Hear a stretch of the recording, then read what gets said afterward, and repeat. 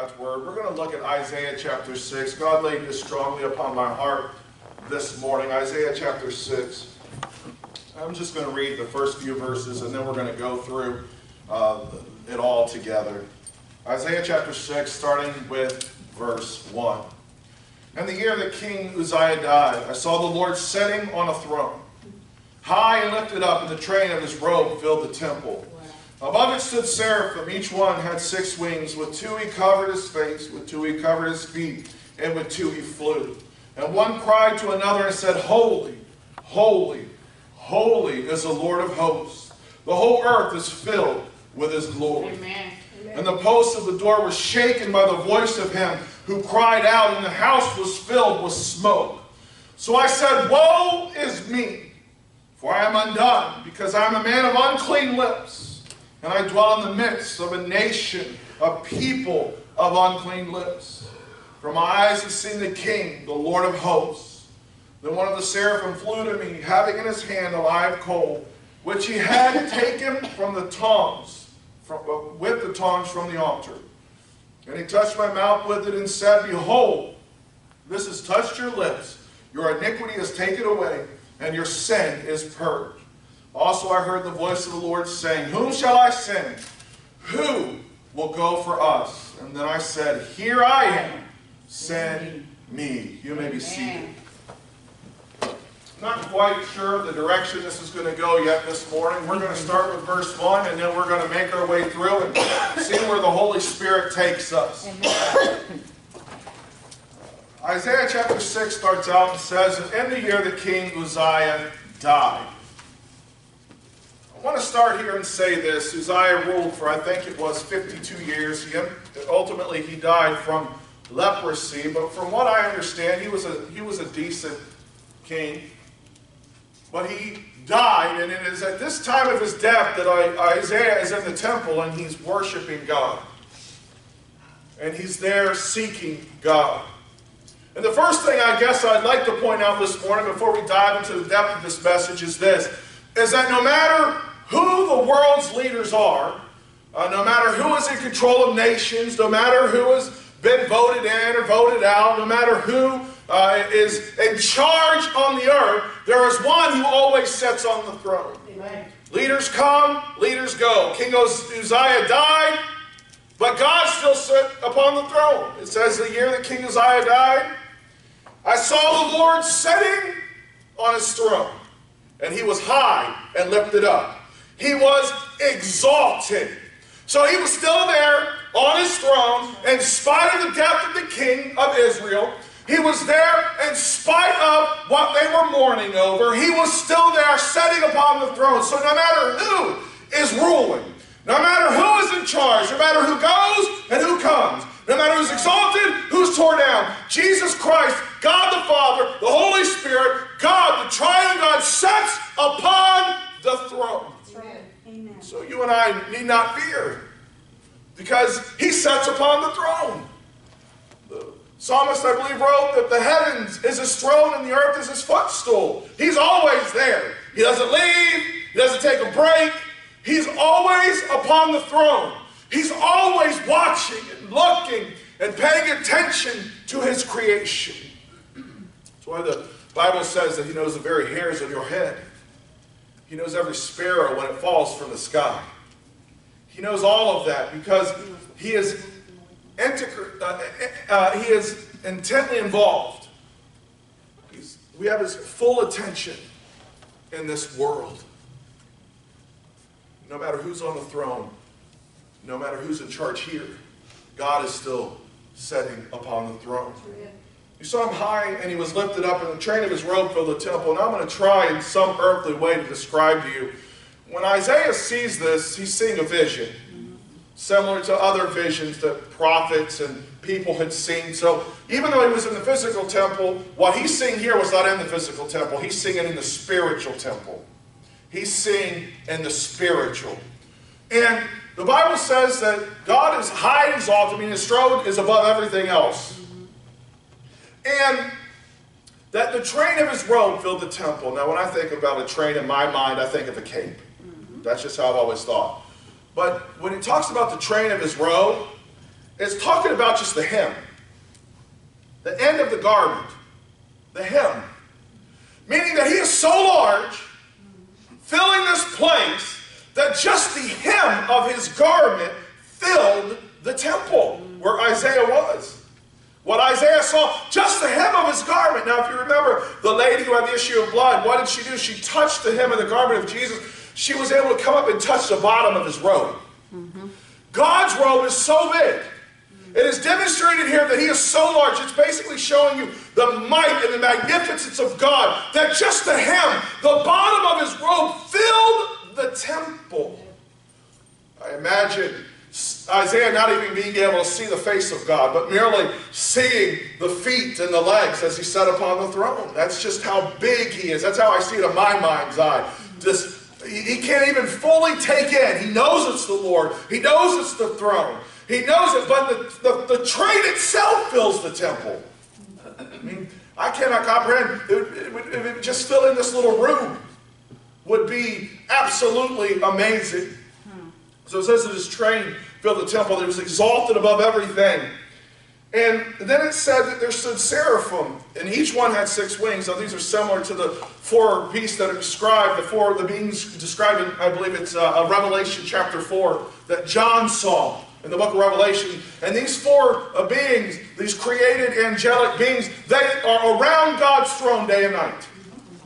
And this is all they do day and night, as they cry out what's here. Holy, holy, holy is the Lord of hosts. The whole earth is full of his glory. Now, Isaiah is careful to point out one thing about these seraphim. And I find this interesting. He doesn't describe their faces in the book of Revelation. It goes a little further about their bodies and their faces. But here, he only talks about their wings and what their wings are doing. So they've got 3 pairs of wings. They've got 6 wings. 2 wings are covering their eyes. 2 wings are covering their feet, and then with 2 wings they're flying around the throne. And so this is what that means, and this is what it relates to worship that I hope that I can articulate today. The 2 wings that they are covering their eyes with is saying that they could not look upon the glory of God.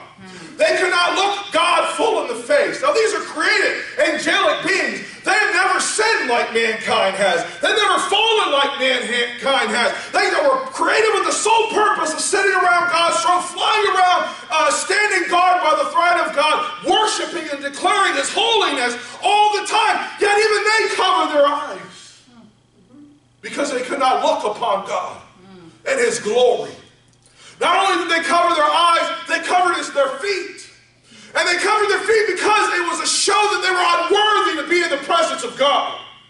They did not deserve to be in his presence. They did not earn the right to be in his presence. They were created beings. They were less than God. They were unworthy. And so with 2 they covered their face, and with 2 they covered their feet. And it was a demonstration of our worship, of how God should be worshipped. We have cheapened worship. Wow. Worship. We come before God. We have professional worshipers. We have worshipers who take God for granted. I've done that in my life more than one occasion. Who instead of lifting up holy hands, have lifted up unholy hands. Wow. Instead of speaking holy words, we speak unholy words. Or we speak holy words out of a sick mouth, wow, out of a twisted heart, from a soul, a heart that's corrupted with sin. Because we're not pure. And because we do not respect and fear God the way that God deserves to be respected and feared. Now I want you to look at these beings. These beings never fell. They don't have a sin nature. They never sinned. They were created by God at the beginning of time, whenever he created them. If it's been with all eternity, we do not know. But whenever they were created with God, they were created perfect and without sin, and they never have sinned. Yet even they, in the presence of Almighty God, cannot look upon him. And they still feel so unworthy that they cover their feet. And with 2 wings, they fly around the throne and serve God. That lets us know this. The priority in our relationship with God is worship. Amen. Everything else is secondary. Service is secondary.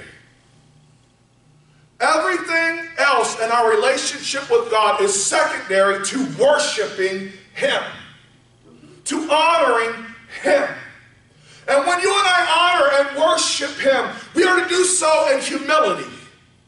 We are to come before Him in humility. Let me tell you here. It says that when the seraphim cried out, "Holy, holy, holy is the Lord of hosts," the whole earth is full of His glory.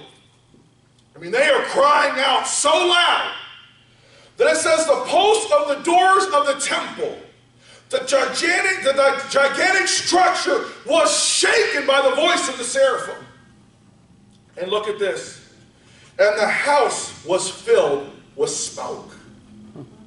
Now let me tell you another time that this smoke appeared. It was in the book of Exodus chapter 19, if you want to mark it and read it at some time. The book of Exodus chapter 19. God has gathered the nation of Israel at Mount Sinai, and He plans on showing them His glory. They're at Mount Sinai, and God pulls up Moses and said, "Moses, I'm about to descend upon this mountain. And when I do, there's some things going to happen, but before I do, I need to warn my people. You need to tell them, do not cross into the smoke. Do not cross this barrier." He told Moses, set up a barrier. Don't let anybody into that barrier. They're not to go beyond that barrier. And if they do, animal or person, I'm going to kill it. That's what He said in Exodus chapter 19. And so they set up the barriers all around Mount Sinai. And when God descended upon the mountain, just a fraction of His glory. Because if He said His whole glory, it would have consumed everything. Just a small fraction of His glory. The Bible says in Exodus chapter 19, smoke covered this mountain. A mountain, folks. Not a temple, not a room. A mountain. It engulfed the entirety of the mountain. And here's the other thing that happened. The mountain shook like an earthquake. The mountain rumbled and shook like an earthquake. So when just a fraction of God's glory came upon this mountain, just a small portion of His glory set upon this mountain, that God was going to reveal Himself to the nation of Israel. It was covered in smoke, and the whole mountain shook, and the presence of God and in His glory. And the people were afraid. They had a right to be afraid. Now they were fearful, and that they were afraid God was going to strike them dead. They should have been fearful in a way of respect and reverence at the power and the awesome might of God. God who had chosen them and who had delivered them. Not afraid that He was going to smite them, but afraid of His glory, His presence, His holiness. Does that make sense? So just a portion of God's glory descended upon the mountain, and it was covered in smoke, and it shook. So here in Isaiah, Isaiah's in this spiritual vision in this temple, and it's the same imagery. The temple shook, right? The pillar shook, the door frame shook, and the place was filled with smoke. Again, a small fraction of God's glory.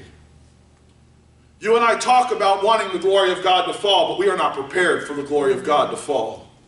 Moses was chosen by God, and God chose him and the priests, probably the leaders of each tribe. At this time there was no priestly order, so it would have been the priests of the tribe, Aaron, and then the leaders of each tribe. They were allowed to come. Nobody else was. They were called and chosen. Moses was God's chosen only one allowed in the presence and the glory of God. And it was just that much. Not even enough for you and I to measure. But it shook the mountain. Now, the people were afraid there. And here in the book of Isaiah, when Isaiah is talking about this, his reaction was not to dance. His reaction wasn't to lift his hands. His reaction wasn't even to cry out holy like the seraphim. His reaction wasn't to declare God's glory. His reaction was not to worship. What was his reaction? Woe is me, for I am unclean. I have unclean lips, and I dwell among a people who have unclean lips. He was broken by the glory of God. He did not worship. He did not dance. He did not jump up and down. He did not sing. He simply fell upon his face and said, woe is me. A fraction tiny, and this was just a vision of God's glory. We see this happen in other places. And John, when John the Revelator is taken into heaven, when he sees God, it says he was struck like a dead man. Struck like a dead man. He fell upon his face. When Job had a conversation with God in the book of Job towards the end, and God talks to Job and says, answer me this. And he goes through and God says, you know, who put the sun in its place? Who put the moon in its place? Who tells the oceans they can only come this far? Who knows where the Leviathan is? When God revealed to Job just a small fraction of his glory, this is what Job said. Job said, I abhor myself. I don't deserve to be in God's presence. That's his words. I abhor myself. God, forgive me. We have too many people, including myself, who enter into God's house to give him worship, or are at home, and we are entering into worship with the wrong attitude. Instead of humility, we're entering into worship with pride, like we deserve to be there. Amen. I read this week, the author of Hebrews said what? We have a right to come before God, and to come boldly before the throne of grace, not by myself, through Jesus. If I go to God with myself, well, that he don't pay no attention, right? You know, it doesn't do any good to boldly approach the throne of grace by myself. To boldly approach the throne of grace has to be done through Jesus, the sacrifice that he made, the mediator who bridged the gap between God the Father and us. For God is holy. He's so holy that he cannot have sin even in his presence. In heaven there is no sin. When the thought of sin crossed the heart of Satan, he was cast out and all the angels with him. No sin will be allowed in heaven. That's how holy he is. No rebelliousness, none of that. Job said, I abhor myself. In order for you and I to worship God in the way that he deserves, we must first understand who we are. And it does not matter my intelligence, my ability to reason in God's word. It does not matter my musical ability, whether it's on an instrument, whether it's to sing. It doesn't matter how talented I am in anything. Before God, I am nothing. Woe is me. Amen. So if you and I are coming into the presence of God to worship and honor him with an attitude of pride and arrogance, it is disgusting to God. Now look, I've had times where I've worshiped God from a heart of pride.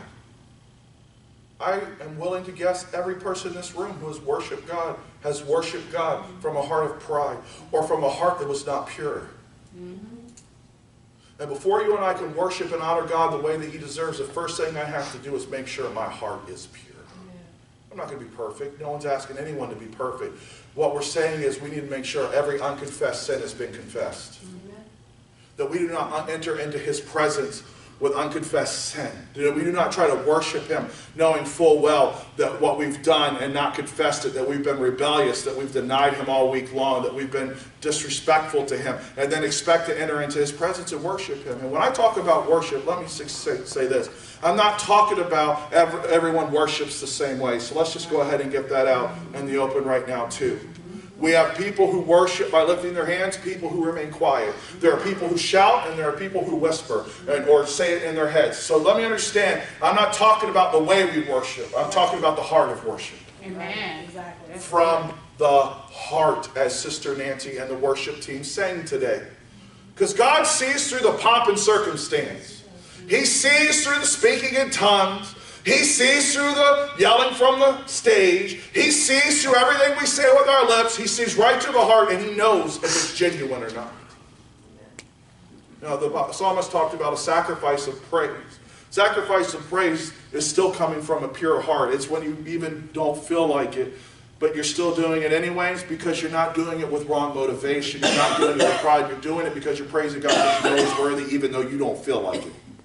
Even though you're hurting, even though you're in pain. That's a sacrifice of praise. So let you say that. If you're worshiping God and you still feel hurt, you feel broken, you even have questions for God, as long as you're not being disrespectful and angry, you're worshiping God with a sacrifice of praise. He honors that. Right?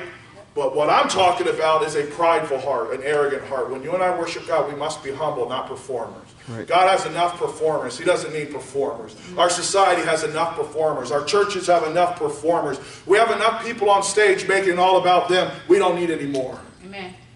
Right?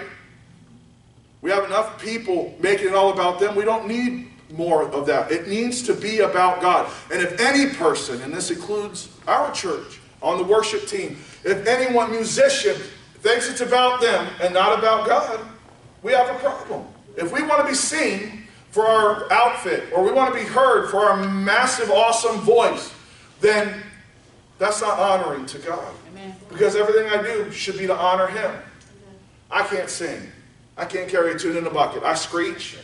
I can't. This morning, if you heard my voice cracking like crazy when I was trying to go, right? But I will tell you that I believe that even in my screeching and my cackling, God honors that. Amen. Because of the heart it comes from. Right. To Him, it's still a sweet smelling aroma. Right. Mm-hmm. To Him, He's saying, my child is worshiping me from a heart that is pure. Right? And God's not asking us to purify our own heart, because we can't. All He wants us to do is to live and confess our sin before Him, live in a way that's honoring to Him, and not let things hang out there. And He's also saying we should never elevate ourselves to be equal to Him. That's right. You cannot worship God. You cannot worship something that you are standing next to. Let's get that out right now. So if I think that I can stand next to God, I'm not worshiping God. If I think my talent or my super spirituality or my Bible understanding, if I think I can stand next to God, that gives me a right to sit on His left or His right, guess what? I'm not worshiping Him. Because the proper posture for worship of anything is to bow before it. Now, of course, I'm not talking about always a physical bowing before God, a humbling of ourselves. See, that's what it means when you bow. Right. That's what it means when they fell on their face. They were humbling and recognizing that they did not deserve to be there. They were somewhere they should not be. They didn't deserve to be in God's presence. They did not deserve to be there, to hear from God, for God to speak to them, for God to even be there. And so they fell and said, God, have mercy. That is a humility. And we enter into God's presence with humility. Amen. God, I don't deserve to be here. If it was not for you, I would not have taken my next breath this morning. Now, please, I hope you understand, I'm not talking about living in condemnation of our past. That's not what I'm talking about at all. I'm talking about walking now and in the future, but walking according to God's word and in fellowship with Him. So I'm not trying to bring down condemnation to say that we're worthless things. That's not what I'm saying. I'm trying to put it in a perspective that compared to God, He deserves our worship and we are nothing compared to Him. The Bible says we are but a vapor and then we're gone. He writes, who am I that God is even mindful of me?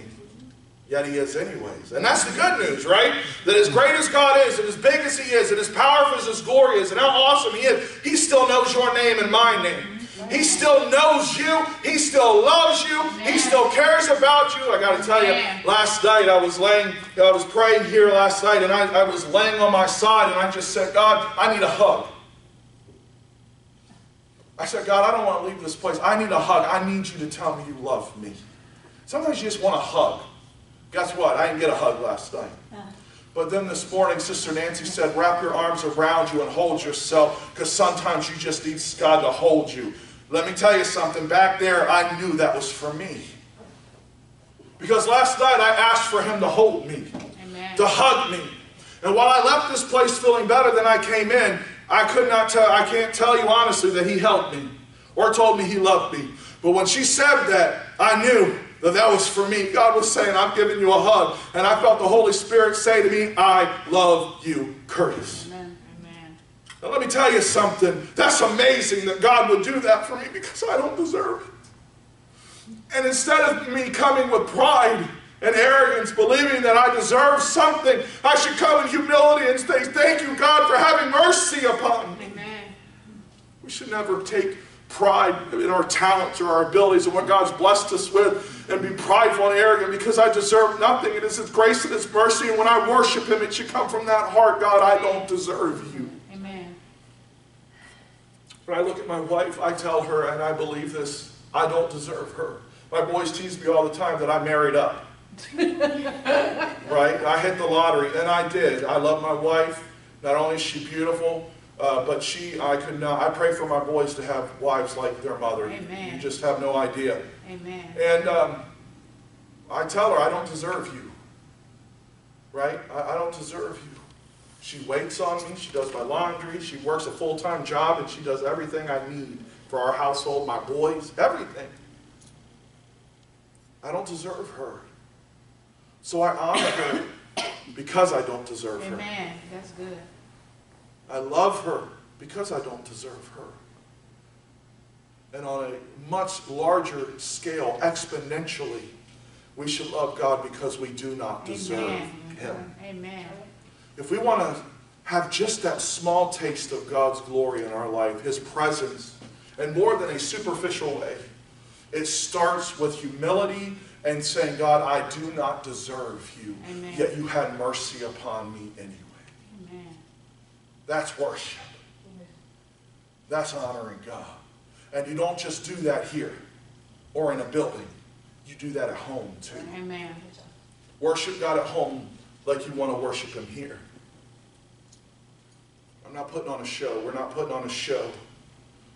We need to worship God like it's just Him and I and nobody else is paying attention or watching. I've been convicted by that. I will tell you. I'm not perfect. As a pastor, I feel like I need to show you guys that I'm worshiping too. Right? And there are times when I just want to be quiet, but I still do more because I want you to know that I'm worshiping God. There's a stigma with that, right? But I'm saying, God, change me. I want to worship you here like I worship you at home. I want to worship you home like I worship you here. Not put on a show, but to honor Him and worship Him. Worship team, I want you to worship God. I don't care if you sing. I want you to worship God. Because it's not about your voice. It's about honoring God. Put the mic down. I don't care. Worship Him. Nancy, quit playing. I don't care. Worship Him. You guys, worship Him. Amen. Stand up, sit down, sing, don't sing. I don't care. Worship Him. That's right. That's good. Worship Him from a heart of humility and graciousness. And when you and I worship, God shows up. Amen. Jesus, when the disciples asked Him how to pray, He said, pray like this. And how did He start that prayer? Our Father, who art in heaven, hallowed be thy name. When you and I come before God, if you want to feel His presence, to know His presence, if you want Him to speak to you, if you want Him to be there with you, it starts out with hallowing His name. Yes. God, you are worthy. You deserve praise. When you hallow something, you are elevating it above yourself, and you are recognizing you don't deserve to be in its presence. Right? Yep. You are saying, God, you're worthy. Beyond worthy. Beyond my comprehension or my understanding. Hallowed be thy name. God, one of the things that God's been working on me with praying, because I feel even after all these years I've been begging Him to teach me how to pray. And so I'm starting now with the Lord's Prayer. And when I start, I pray the Lord's Prayer, but I customize it for what I'm praying for that day. So I always start with, hallowed be thy name. And one of the things Elmer Towns talks about is you worship the Trinity. So you worship God the Father, and you worship God the Son, and you worship God the Holy Spirit, and take their names from Scripture and honor them each individually. I'm not saying you have to do that. I'm saying, but that's something I'm working on right now with myself, because that's amazing. So you start with, hallowed be thy name, Father, Son, Holy Spirit. Hallowed be your name. You're awesome, you're mighty, you're gracious, you're loving, you're caring, you're all-powerful, you're ever-present, you're all-knowing, you're everywhere. You know what I'm saying? God, you're greater than me. Yes. And I don't deserve you. That's what you're saying. That's what I'm saying. I don't deserve you. And when God sees that heart of humility, he will answer it with his presence. Amen. He will. He inhabits the praises of his people. Worship, worship, worship is not singing songs. It's not simply singing songs. I want you to understand that. That's not worship. Worship is not a program. Worship simply isn't playing a song. Worship comes from the heart. So if you're singing from a heart of humility, that's worship. If you're playing from a heart of humility, that's worship. If you see what I'm saying? Yeah. If I am speaking God's word from a heart of humility, that's worship. Anything that is not from a heart of humility is not worship. Right? And we need to check ourselves in God's presence. God, how am I approaching you today? And by praying that Lord's Prayer, it helps me to center myself and say, Father, basically what I'm saying to me is, I humble myself before you and I confess my dependence upon you as who you are. Everything.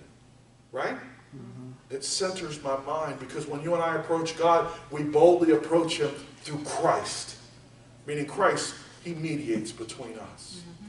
I don't deserve to be there. I don't deserve to worship him. I don't deserve to honor him. I deserve none of that. None of it. I know I'm repeating myself a lot, but this has been it's heavy on my heart. Worship has been something that's been heavy on my heart now for a few weeks.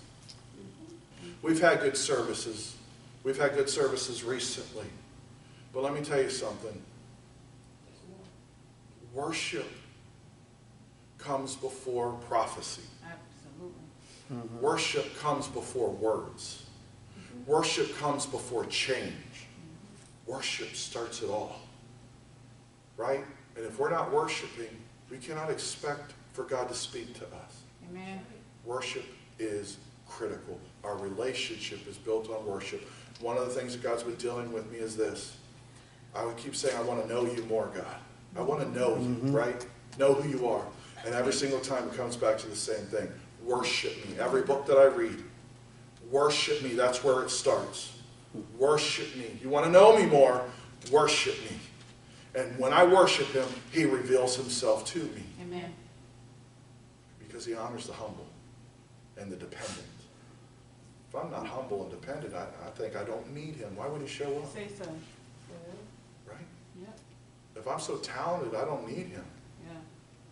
Right? If I have such a great music ability, playing or singing, why do I need him? Mm-hmm. And that's what happens in our society. We've got churches today with praise teams that are performers like a play. They're not honoring God with their worship. And we're eating it up because we are a consumer society. We're not worshiping ourselves. We're being entertained. Smoke and flashing lights. Right? So please, I want you to understand, I'm not criticizing. If there's a praise and worship team and they're honoring God and the church is worshiping, that's one thing. But let's be honest, a lot of the worship is simply about performance. And that's not what it's about. It's about from a heart of humility and dependence upon God. We worship God that way, and things will change. Absolutely. Because when God shows up, things change. You got to. When I humble myself before him, things change. Amen. When I confess my dependence upon him, things change. Right? All right, so when Isaiah cries out, he says, woe is me, I am done. I am undone. I don't deserve to be here. One of the seraphim flew to him and took a coal which had been taken from the altar. So he takes tongs and he takes representatively a coal from the altar that's in heaven. So remember, this is a vision. He's seeing the temple in heaven. He's seeing God's throne in heaven. He's seeing the altar just like it would be in the temple. And an angel comes down and he takes a hot coal from where they would sacrifice at the altar or burn incense or whatever. And he goes to Isaiah and he presses the hot coal against his lips. Now, I don't know if you've ever been burned, but it don't feel good. When Isaiah confesses, repentance hurts. chastisement hurts. It hurts me. It is painful, right? The process to change my thinking, my reasoning, it can hurt. Repentance is sometimes painful. The cleansing process is sometimes painful. But the result is purification. And that's what the seraphim says. He says, I have touched your lips, and your iniquity is taken away, and your sin is purged. So Isaiah recognizes that he humbles himself. He recognizes that he's sinful. He recognizes the nation is sinful. And so God, from the altar, purifies him with the altar from fire from the altar. And then it is no coincidence that once all of these things happen in order, God is still on the throne even though Uzziah is dead. God reveals himself, right? The glory of God, and that's, is there in the train. He sees all these things. He sees the worship, right? His feeling of just feeling unworthy, humility, sinful in the presence of God, his repentance and his purification, all of that. The culmination of it is God says to no one in particular, who's going to go before us? Who will speak for us? He says, to the room at whole, he doesn't say Isaiah, will you go? What does he say? Whom shall I send, and who will go for us? Whom shall I send, and who will go for us?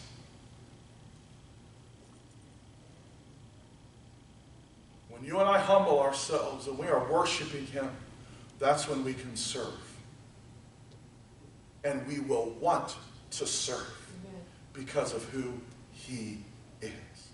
Notice Isaiah did not have to go and pray about it. My stepdad was funny. Every time he asked to do something, he'd tell you to pray about it, which meant he wasn't going to do it. He was hilarious. That was his thing. Paul, can you pick up so-and-so? Well, I'll pray about it. That meant no. Right? Isaiah didn't stop to say, I'll pray about it. He didn't have to contemplate. He didn't have to go think. Why? Because he had experienced the very presence of God. He had seen some small bit of God's holiness and who God is. He had experienced God's mercy, his grace, and his forgiveness. He had humbled himself before God. So when God said, who will go for us? Who can we send? Isaiah shot his hand up in the air and said, here I am, God. Send me! Exclamation point. He shouted it. Above the rumbling, above the smoke, above everything that was happening, he shouted, here I am, God, send me. Not out of pride, not out of talent, not out of arrogance, not out of any of those things. He did it out of humility and a dependence upon God, but because of God's grace and God's mercy. So when God said, who can I send? Isaiah said, I will go. Serving him. Because of who he is. Praise is first. That's why the seraphim had their eyes covered and their feet covered. Then their service. That's what their wings were doing as they flapped around the altar. They were around the throne. All of that had to come first before Isaiah was in a place to serve. And then when he served, boy, did that man serve. God had him do some interesting things and say some very hard things to a nation that was apostate about judgment that was coming. But then he also said some great things about the Messiah that was coming. God used him in a mighty way. Read the book of Isaiah sometime from front to back, and you'll be amazed at what God revealed to him and what God used him to do and what courage it took in some things that he had to say, that God gave him to say. But he had the courage, and he had the desire, and he had the unction to do it because of what happened in Isaiah chapter 6, starting with verse 1. That's why he was able to give the message that followed, as well as the messages in chapter 1, chapter 2, chapter 3, chapter 4, and chapter 5. Go read it. It's amazing. So when you and I really humble ourselves before God and we understand our dependence upon Him, acknowledge it, we're worshiping Him, knowing Him more. He's revealing to us little bits of who He is, and we're growing with Him and knowing Him, and we're honoring Him, and we're taking care of the sin that's in our life and trying our best to live purely. And as soon as we mess up, we are confessing it, and we're striving not to mess up, you know what I'm saying? And we're living lives that are holy and acceptable. We're being transformed by the renewing of our minds, right? Those things are happening. We're being sanctified daily. Then we're ready to serve. We will want to serve. We will want to tell people the good news of Christ. Amen. We will want them to know our God. We will want them to experience salvation. We will want them to know about Christ and the Savior and the price that He paid and His resurrection and what awaits in glory. We'll want them, though you won't have to have a preacher beg us to tell people about God, because we will be in a right relationship with Him and worshiping Him, and we will want them to experience and know God the way that we're learning to know Him. Amen. We won't have to be begged, coerced, prodded. We'll do it because of our relationship with Him. Tell the message. Serve Him.